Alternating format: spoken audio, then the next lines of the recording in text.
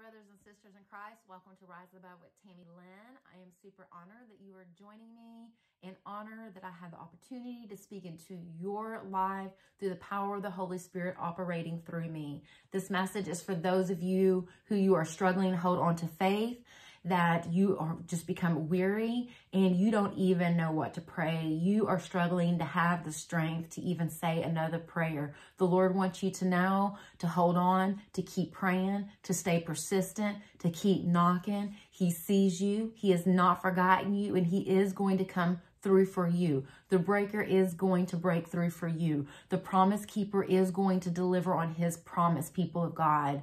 We are going to look at a few different passages to help just give you a fresh foundation and to encourage and awaken your faith so you can just rise up and continue to run this race, fight the good fight of faith, and obtain that which the Lord has for you. Because that which He has for you is for you. It is yours. You will get it in Jesus' name. Amen. The first thing we're going to look at is a persistent widow woman out of Luke 18. This is going to be read out of the Passion Translation. Beginning in verse 1, it says, "One day, Jesus taught the apostles to keep praying and never stop or lose hope. He shared with them this illustration. In a certain town, there was a judge, a thick-skinned and godless man who had no fear of others' opinions. And in the same town, there was a poor widow who kept pleading with the judge, 'Grant me justice and protect me from my oppressor.' He ignored her pleas for quite some time, but she kept asking. Eventually, he said to himself, 'This widow keeps annoying me, demanding her rights, and I'm tired of listening to her. Even though I'm not a religious man and I don't care about the opinions of others, I'll get her off my back by answering her claims for justice, and I'll rule in her favor. Then she'll leave me alone.' Jesus continued, 'Did you hear what the godless judge said?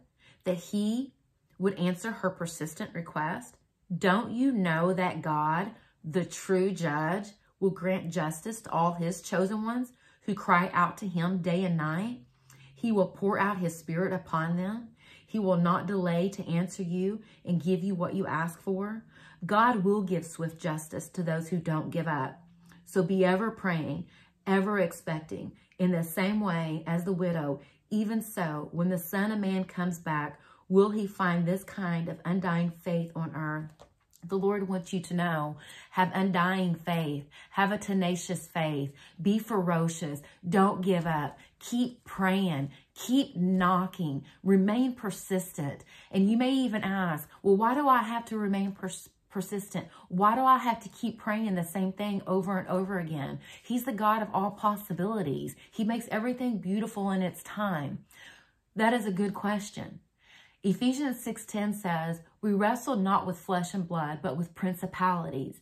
We are going to take a look at Daniel 10, because through Daniel, as he was like praying for God's people, he experienced and endured some things that, just like you, he grew weary. The Lord sent him encouragement, and the Lord also gave a deep revelation that I believe is a revelation that the Lord wants you to have in this moment where you're at, to keep you going, to keep you seeking, to keep you in a stance of expectancy, a ferocious faith, an undying faith, because again, the promise keeper is going to deliver on His promise. Amen.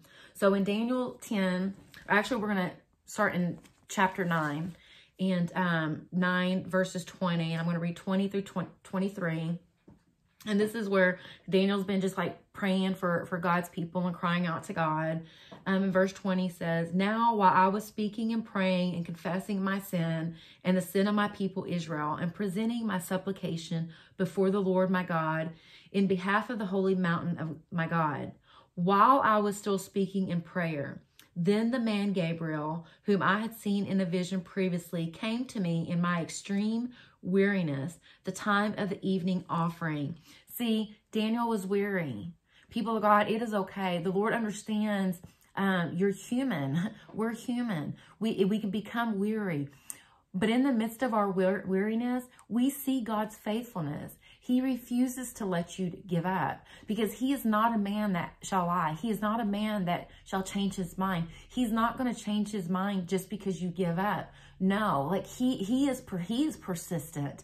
He is tenacious. He is ferocious. And when he said that which he told you, that promise of healing, that promise of deliverance, that promise of reconciliation, that promise of restoration, that promise of, the prodigal coming home, when he said that, he meant that. So he refuses to let you to give up. The enemy wants you to give up, but God loves you so much. And again, he is a man that is not going to change his mind. And once he decrees a word, then he also has to perform the word for his namesake. And it says that out of Isaiah. So even Daniel, became weary. And it goes on to say, he gave me instructions and talked with me and said, "Oh, Daniel, I have now come forth to give you insight with understanding." See, this is your insight and understanding. Isn't God good? At the beginning of your supplications, the command was issued. Oh, hallelujah. The Lord wants you to know at the very beginning of your prayer, the command was already issued. Isaiah 65:24 even says, before we even call, before we even speak, he answers. And it goes on to say, "And I have come to tell you, for you are highly esteemed, so give heed to the message and gain understanding of the vision." Amen. Now we're going to skip over to Daniel 10, and we're going to start in verse 10, where it says, "Then behold, a hand touched me and set me trembling on my hands and knees. And he said to me, 'O Daniel, man of high esteem, understand the words that I'm about to tell you and stand upright.'" It is just time to stand upright, people of God. It is time to get back into your position of faith, your position of expectancy, because he is a good, good God. He is a faithful God, and he is going to come through for you. Amen. And then it goes on to say, where was that? Start over in verse 10. "Then behold, a hand touched me and set me trembling on my hands and knees. And he said to me, 'O Daniel, man of high esteem, understand the words I'm about to tell you and stand upright. For I have now been sent to you.' And when he had spoken this word to me, I stood up trembling. Then he said to me, 'Do not be afraid, Daniel. For from the first day that you set your heart on understanding this and on humbling yourself before your God, your words were heard, and I have come in response to your words.'" Verse 13, "But the prince of the kingdom of Persia was withstanding me for 21 days. Then behold, Michael, one of the chief princesses, came to help me, for I had been left there with the kings of Persia." What is the Lord wanting you to understand right now? When we look back at the persistent widow woman, we can easily get into this position of questioning, like, "Oh, why do I have to keep asking? Why do I have to keep asking?" Scripture says that, before I even called, he answered, that he'd already prepared the answer when I first even prayed, and asked him. The Lord wants you to understand that, yes, he is all powerful and he is all knowing, and no demon in hell can stop the plans and the purposes of God. But at the same time, he's wanting you to understand Ephesians 6:12, that we wrestle not with flesh and blood, but with principalities. Satan doesn't want you to have the promise. Satan doesn't want you to get the deliverance. Satan doesn't want you to get the healing. Satan doesn't want you to have the reconciliation. He doesn't want you to have the restoration. He doesn't want the prodigal coming home. Satan doesn't want you testifying of the faithfulness of God. Okay, and so you have got to do your part, and you have got to keep going to the throne of God, not the phone. Okay, you go to the phone whenever you're weary and you're ready to give up. But those of you who place your hope in the Lord, you continue to go to the throne of God, because this is pleasing to God.